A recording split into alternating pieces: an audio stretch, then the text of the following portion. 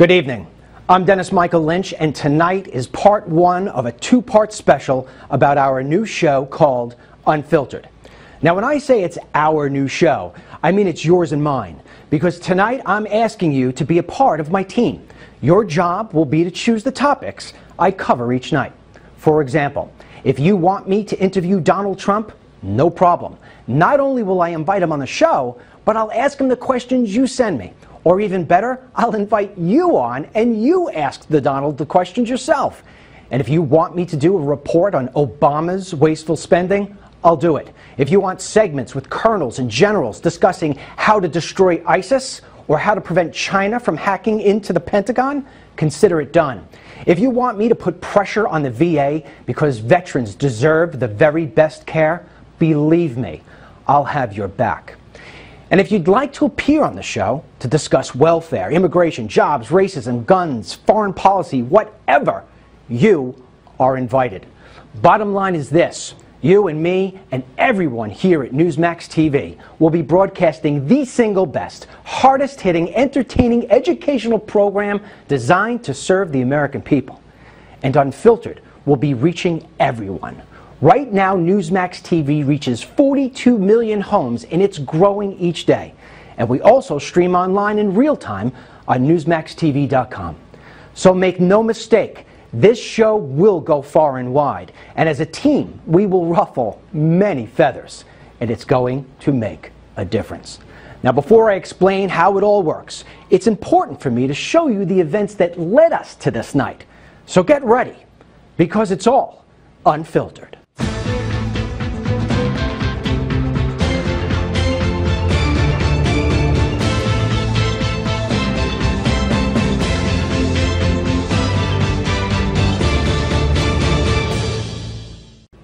It all started on September 11, 2001, when 19 Islamic terrorists changed America forever.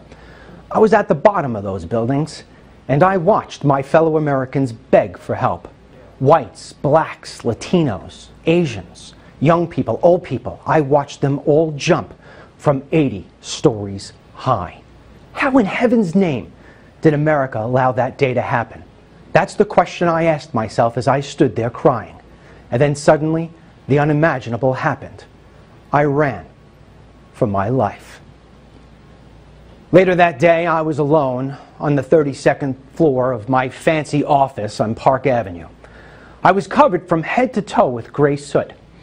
And as I looked out the window and I saw the smoke bellowing from a gaping hole in the city skyline, I made a promise. A promise to the victims and their families. I made a promise to my country, to my God, and to myself. The promise was this, and the promise remains: I will never forget. On September 12th, I said farewell to the boardrooms and bankers of New York, and hello to the bright lights and movie stars of Hollywood. My first documentary was a little film about finding one's purpose in life, mainly mine, and it starred Christy Brinkley, Billy Joel, and Alec Baldwin. Don't care for him very much. But anyway, each day on my way to making the film, I would drive past this guy. He's a protester who stands by himself on the corner of a 7-Eleven store. He holds a flag and a sign, and people either honk and cheer for him, or they toss hot coffee and flash him the middle finger. Now, across the street from this guy stood 200 illegal aliens seeking work from contractors and homeowners. And day after day, I saw this unfold. And then finally, one day, I decided to stop. We are the most givingest country in the world. We give to everybody. We protect everybody. We go broke on this goddamn world. And yet, as soon as you speak up and say, I'm hurting, these guys don't deserve to be here, they don't deserve to be taking Americans' jobs, all of a sudden I'm a racist. And that's just not gonna cut it. Where are all these guys going right now? They go over to the Southampton Soup and Tire right there. That lady, she feeds them. She gives them clothes, she gives them food. And there's American taxpaying citizens that are dying out here. Ain't got a pot to pee in. Wait, they're all going over there right now? They're all going over there right now, yeah. Like a scheduled time? Oh, yeah, every day she does it. 11:30. Every day. I don't care how much of a do-gooder she thinks she is. She's breaking the law. She's perpetuating all of this. The McDonald's was doing it too. 7-Eleven, they got an order of protection against me just for protesting out on the sidewalk. I can't even go in a 7-Eleven. These guys are breaking the law. It's not right here. Everybody just keeps letting them do it, too, and I don't understand how. I don't understand why. Now, before I met that guy, I knew nothing about illegal immigration. I didn't think it affected me. In fact, I was one of those people who bought into the idea that illegal aliens come here just because they want a better life. I had no idea how it impacted my taxes. No idea it crushed the American worker. And I was clueless about how it impacts national security. Looking back now, knowing what I know, if I have to pass blame on someone, it's the mainstream media, because they failed to tell me the real story.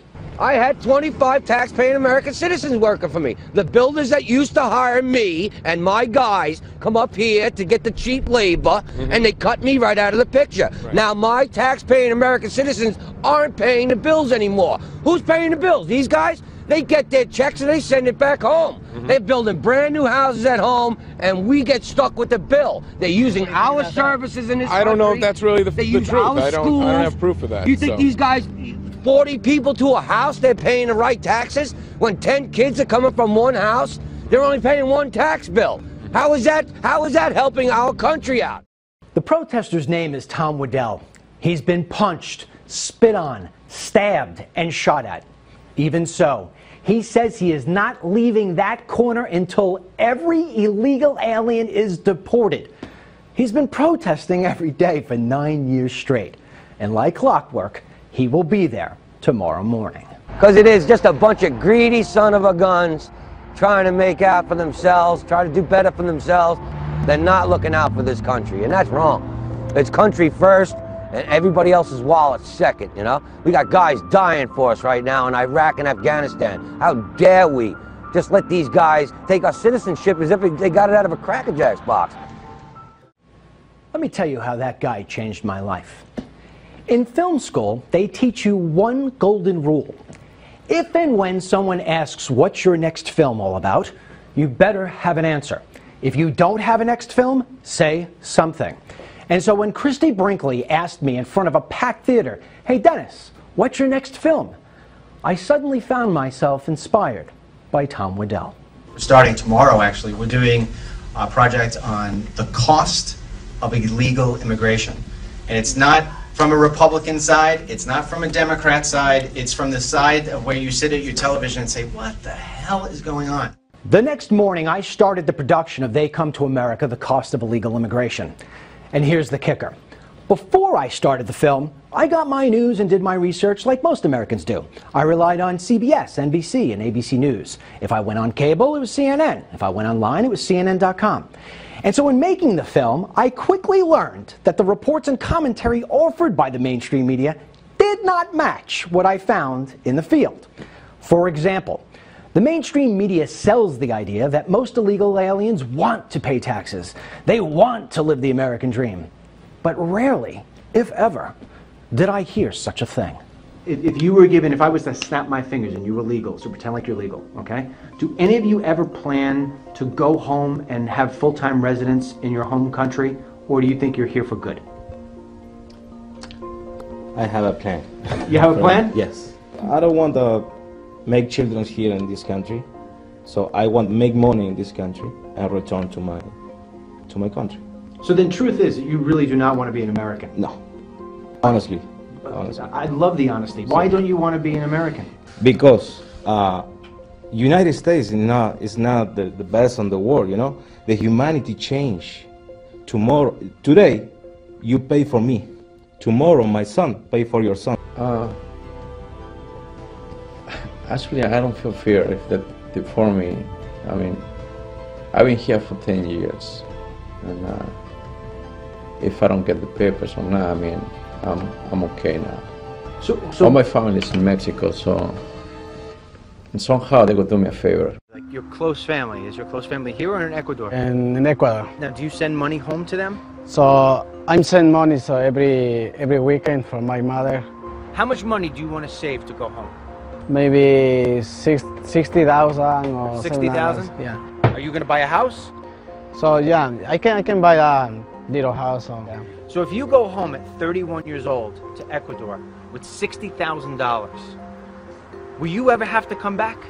No. You're good forever. Yeah, I'm good forever. You're good forever. I don't want to come back. You don't want to come back. No. There's a recent report out that says that the majority of Americans don't even have $500 saved in the bank. And this guy's talking about 60 grand cash. And then there's the politicians. For some reason, the media treats these guys like they're royalty. They never ask them the tough questions. And when they do, the politicians give these meaningless, empty answers. And as you'll see in this next clip from my film, both sides of the aisle are extremely guilty. But see, let me ask you a question about illegal immigration. Do you have a solution for it? And if not, do you think you deserve to be governor? We have a candidate. Well, I have a very strong position on immigration, and I have said that I'm frustrated that the federal government hasn't taken action. We need comprehensive immigration reform. What's your solution? Would you give me an opportunity to answer, sure, please? What news organization are you from? I'm doing a documentary. Some of your colleagues answer. Go ahead. How does it feel when you come So you don't want to answer my question? Well, I would like to ask you more about illegal immigration, Ms. Sink. We're just trying to get these politicians to answer questions. They don't want to answer questions. She answered your question, sir. I got one quick question.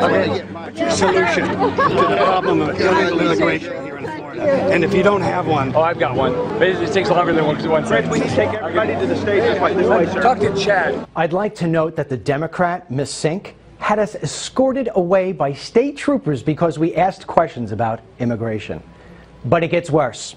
When we come back, I see the border for the first time in my life. You don't want to miss this one. What you're looking at right over there, right, those white buildings, they call it Los Corrales. It is a cartel, drug cartel headquarters for distribution of drugs in this area. And I will tell you, you go near there, you're dead.